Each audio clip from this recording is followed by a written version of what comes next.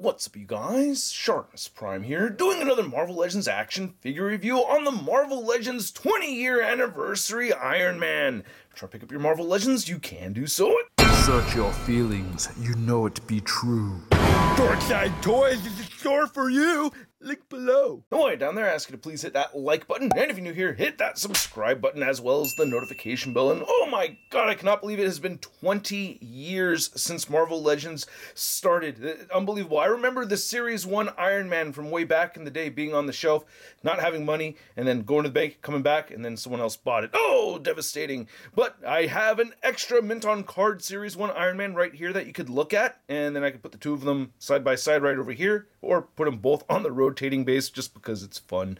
But yeah, this packaging looks awesome. On the back, there's a read-up over here. If you want to read it, go ahead and pause it right now. We get that product shot on the back as well. Anyway, let's get to it and slice this thing open. I'm going to try to take care of this, so I don't want to damage it. And I've done this demonstration before, but you're seeing it again right now. Slice, and then slice across the bottom.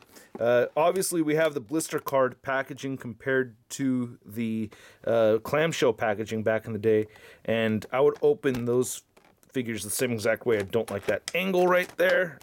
Hopefully, this all comes out smoothly. All right, it looks all right. And we get the faux comic, no real comic, but it's the backdrop right there with the comic cover.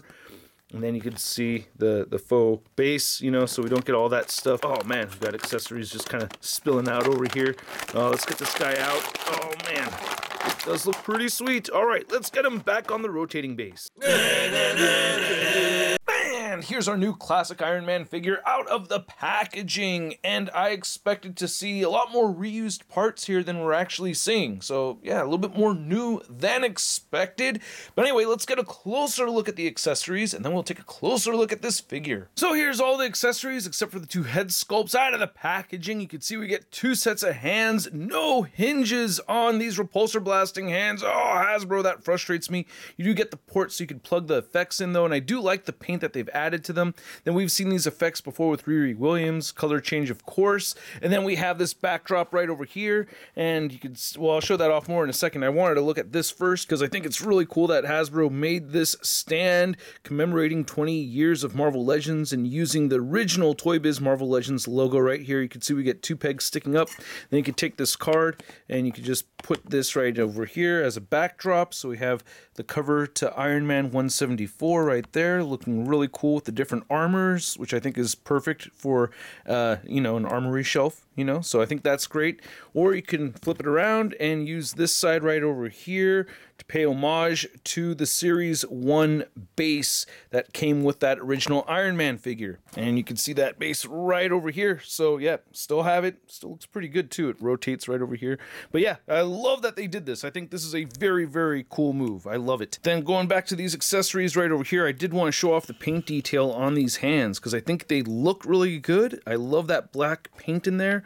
Just makes it look really pristine, makes the sculpt pop even better, and we'll see that more throughout the figure. Then you can see that we have, it's actually two separate sets of effect pieces. I like this black smoky effect right over here, and seeing the translucent blue looks dope with this effect piece. However, I like to just use it like this for the repulsor blast. Adding the smoke for a repulsor blast, I feel like that's a little too much, so I'll use just this if I'm using it as a booster blast for his boots, you know what I mean?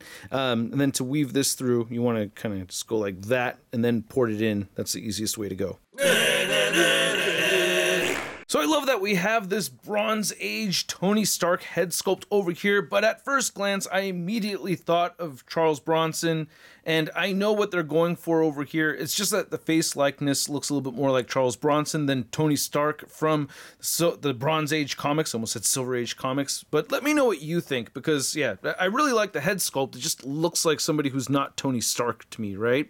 But anyway, I really like the sculpt over here. The details look really good. The eye paint looks really good, and I love that they've added this blue paint to the hair. Nice wrinkles around the eyes, really nice big fluffy hair, just a little bit too much with the hair, Maybe if they made the lower jaw a little wider, maybe with those changes, it would look a little bit more like Tony Stark, right? But anyway, let's look at the Model 2. And then we have the Model 2 helmet right here, and this looks dope. I love the detail right here with the vents and the eyepieces right there. I'm happy to not see the eyes through there, you know, sometimes they do the eyes through there. And then you can see that nice black paint in the seams. Really happy to see that. You're not going to see that in the hinges, though. So I'm noticing throughout the figure, you don't see the paint on the hinges, but we do get it on the figure itself. Then looking at the torso, didn't expect to see so much of a change from the hologram Iron Man, or I guess the 80 years buck body. You can see the arc reactor, these pegs right here. I mean, the whole upper torso is different, less musculature and everything. I think I still like this one maybe a little bit more, but you know, I'm not full of it when I say it. I really do like them both. Like, I really like both of them. I think this is the more accurate painted color one, but still, I really do like the sculpt on both of these. They look great. And then the arms are the same, and then you can see the black paint and no black paint in the hinges, and then you got the black paint on the butt, same legs and everything that we'd seen before. Oh, I wanted to do that just so you could see the sculpt all the way through. So it does go all the way through there, leaning all the way forward. You can see how it looks right there. But yeah, wish they could add shadowing effect. That's one thing I'd like to see more of on Marvel Legends. You can see the Series 1 has a nice shadowing effect. Maybe not everybody likes it, but I really liked it a lot, and I hope to see that more in my Marvel Legends. Boots are the same, and they showed up just as they're supposed to, unlike the 80 years Iron Man version, and we still get the peg holes at the bottom of the feet. So I'm going to go through the articulation segment partially, because we only have partial new parts over here, and I want to compare it to, of course, the 80 years body mold. So as you crunch that one forward, you can see this one crunches forward about the same, and going back, and then going back, and they both bend back at about the same. And the arms move in just as much, maybe a little bit more on this one, but I don't know. They look like, yeah, they get the same kind of range of movement at the shoulders and everything. So a little bit more right here, I guess, with the first version. That can move up a little bit more so. So, no, a little bit more right there. Push it. So I guess a little bit more on the older one, yeah, for sure. The thing I really wanted to complain about, though, and I love that you can still move the head very far up and everything, but the ankle joints are super stiff, and I feel like the ratchets on them are spaced out really far apart from each other. Like on this one, I can move the ankle up and down, and it just makes it easier to stand. But with the joints kind of like locking and clicking, it just makes it really tricky to find the right positioning for him to stand. So that's an irritating thing to note for sure. So to measure out this Iron Man figure, you could see that Model 2 is standing just a little under the 7-inch mark. For an Iron Man comparison, you can see we have the 80 years Iron Man right over there with the Alex Ross head, and then we have our Model 3 Iron Man figure, or the hologram armor Iron Man. And yeah, the similarities here are pretty remarkable, but at the same time, quite different. It's kind of a trip to see them all lined up like this, but you can see how they get shorter as you go. I'm just kind of curious to see this. Yeah. All right. Yeah, that looks pretty cool. I like that. Nice. Get the right color arc reactor and everything right over there. Yeah, the yellows don't match up exactly, but they're close enough if you wanted to make this swap happen on your display. And then to compare this 20 years Iron Man figure next to all the other Series 1 Iron Man variants from ToyBiz, you can see we have the stealth version right there. Thank you so much, Nick Jordan. We have the regular version right there, and then we have the gold variant with the Model 2 head sculpt on there. Thank you, John 3.0, aka Epic Voice Guy. But yeah, you can see the similarities right over there. I thought it was a trip that they made this variant not just a repaint, but they also gave it a different head sculpt. Oh man, it made it so much harder to get a hold of. Oh, still happy to have it. It's a prized possession of mine. And how often do I get to show off having all three of these variants? Feel so lucky to have them. Iron Man party, yeah! That's too much party.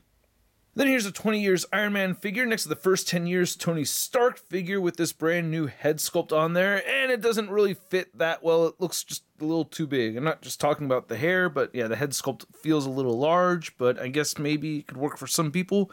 For me, it looks a little too big. Then here's a 20 years Iron Man figure next to your average 6-inch scale figure. We have the Marvel Legends Big Time Letdown Spider-Man. Whoa, 20 years later and you've gotten a little bit taller. Somehow your arms have gotten a little bit shorter. You look a little bit better too. Not like it's somebody's first try at ever making a neck. So I hope you guys enjoyed this video. If you did, show some love to the channel by simply clicking that like button. And if you're new here, hit that subscribe button as well as the notification bell. And a big thank you to all these people over here that support the content via Patreon and the membership. The help goes a long way. And I hope you guys enjoyed the bonus footage. We get, exclusive reviews over there. And then we have access to the after parties and other perks. So if you're interested, check it out, link below.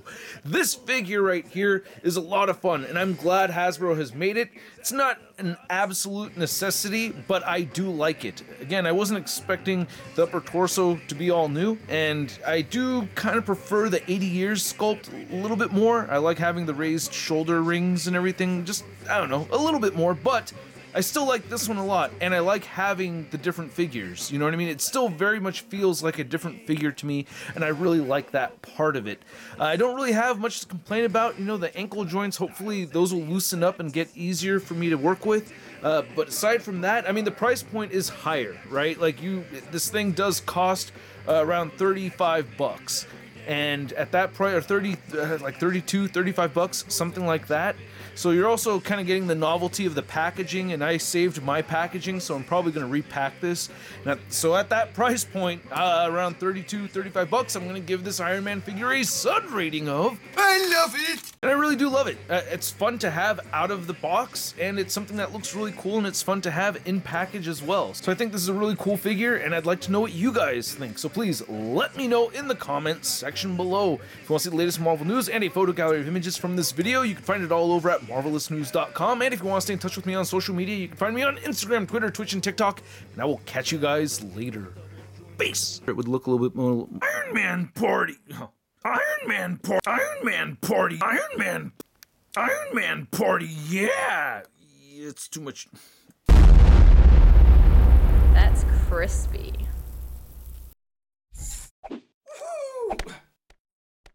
Hey, new ShartimusPrime videos. Hey, you should click one. Yeah, click on one of them. Or subscribe if you haven't. Your face,